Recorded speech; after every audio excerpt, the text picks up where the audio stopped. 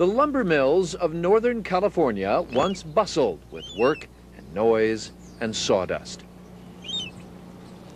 Now, many are quiet. Modern technology has left them obsolete. The concept of the craftsman almost dead.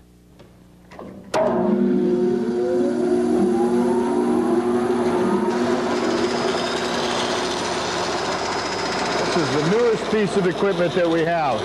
This is a 1948 Moke 36-inch bandsaw. This is to show the world that we're high-tech too. Craftsmanship and the old ways are not dead. They live in the Blue Ox Mill in Eureka, California. In this country, I believe that we have traded knowledge, the knowledge of how things are done and where things come from, for convenience. Eric Hollenbeck is working hard to keep the concept of craftsmanship alive with his undying spirit and his collection of antique mill equipment. This is an 1862 Barnes Equipment Company pedal-powered shaper. Eric is part craftsman, part teacher. He started with this old equipment because it was all he could afford. Now, the working antiques represent his mission in the modern world. So by getting back to the basics here, what we're trying to do is get the knowledge back for our young people of how things are done. Once they have the knowledge, then they can go into the 21st century with guns blazing and use all the technology that they want, but at least know what the basics, where this technology came from. What's the thing that got us here? Give them the power back again.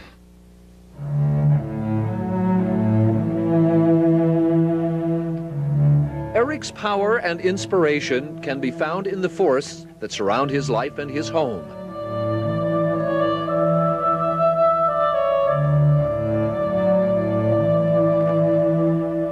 Northern California is the home of the redwoods, the giant trees that inspire awe and appreciation. Oh, my whole life has been based around the woods. I started working in the woods when I was 14, 15. I think the trees, especially the old growth trees, but all the trees are really, really special. That's why I think if you're going to cut down a tree and make it into something, then it's our job to make it into the very finest piece of craftsmanship that we can possibly make it into, so that it can stay around for the next 100 years or 200 years. What we're trying to do here at Blue Ox is make a bridge, become the bridge between the craftsmanship of the past and the future. The craftsmanship of the past and the future.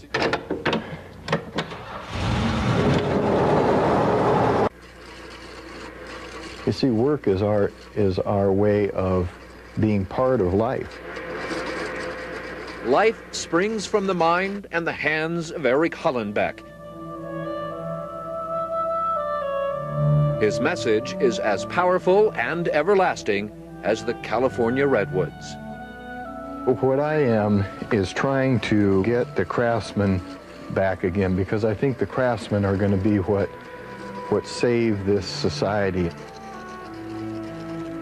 It's my religion, it's my life. I'm a craftsman, that's what I am. That's my chosen path in life.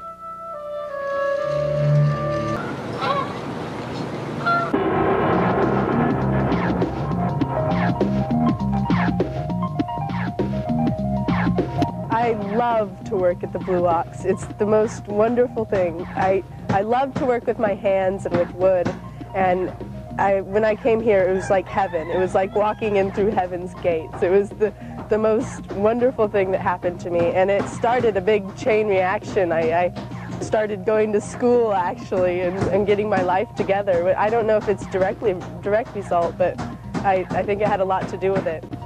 I think that my view on life has changed since I started coming here. I think partially because of some of the stuff that I've learned here from Eric and learned here. while working with him.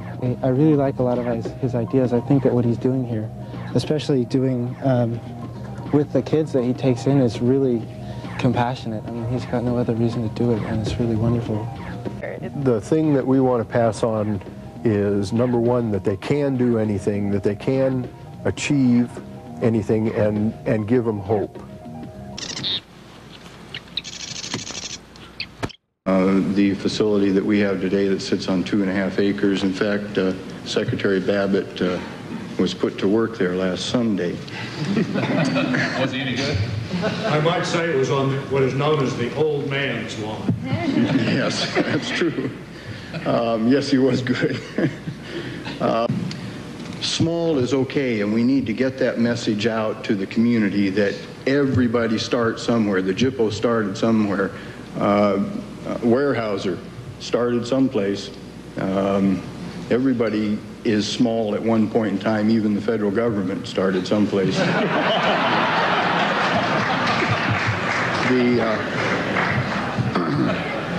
I'd like to get some of it back there.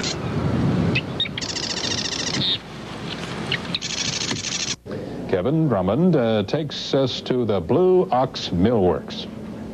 It is, as it used to be, a functioning business, but also a historically accurate Victorian custom manufacturing millworks.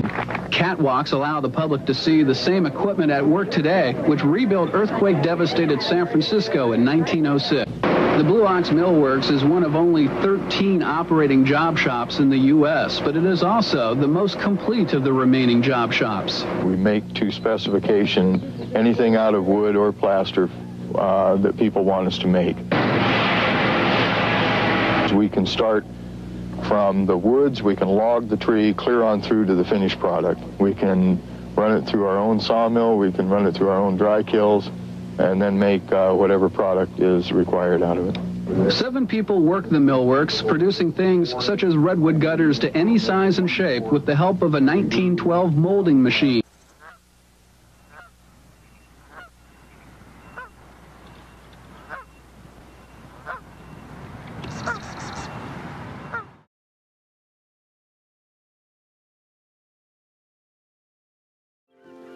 To get really good and really competent at anything takes time. This is my higher education, was this building right here. You see all the fancy decorative work? I did all that. I mean, it sounds like I'm blowing my own horn. Geez, that's terrible.